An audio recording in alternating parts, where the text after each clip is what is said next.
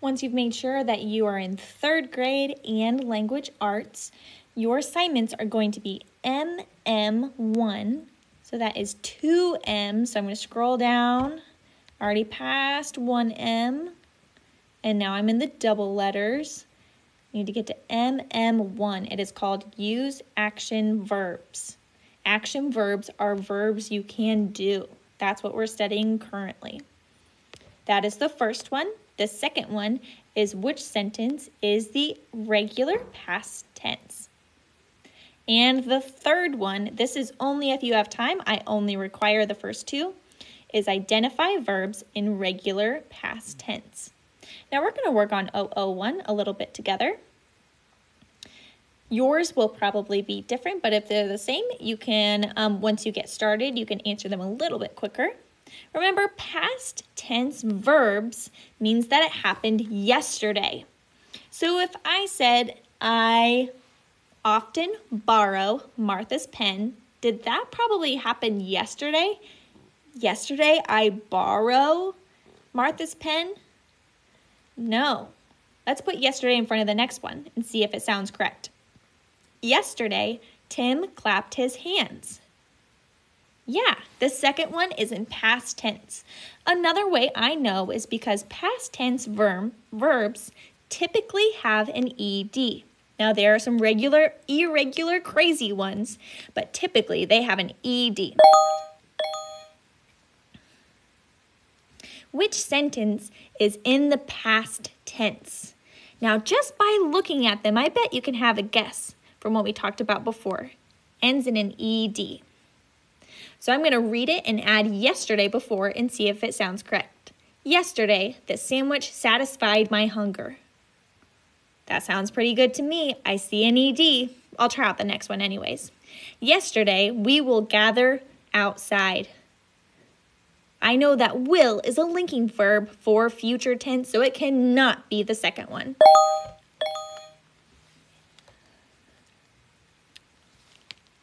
All right, we're going to add the same thing, yesterday and before them, and I'm also going to look for that ED. Yesterday, Mom arranges the flowers. That doesn't sound right. Arranges sounds like a present tense verb. Second one. Yesterday, the rainbow amazed her.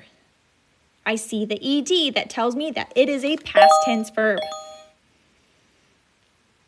Last one we're going to do together. The rest of them you will do on your own. You might have them mixed up a little bit. Yesterday, Greta married Adam. Yesterday. It already says the key word yesterday in it. I don't even know if I have to read on, but I'll double check. Martin will complete the test. I know will is a linking verb, and that is future tense. I also see yesterday. All right, complete this until you get to 100.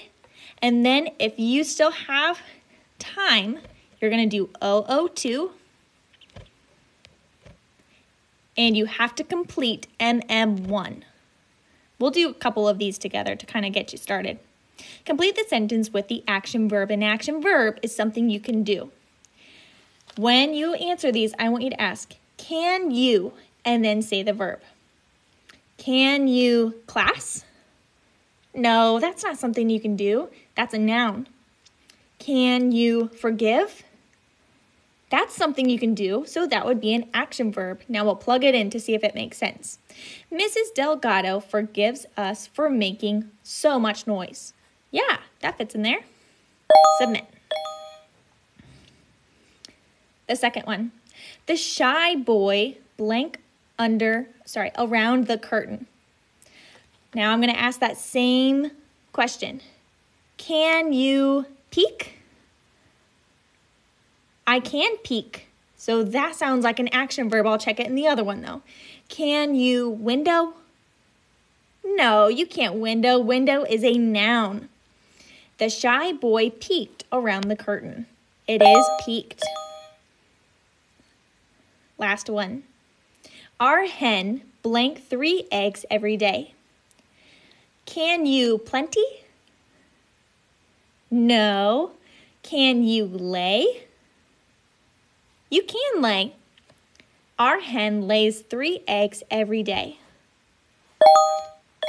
Correct. All right, so the 2 assignments you have to complete are MM1 and 001, and then 002 if you still have time in this block. Good luck.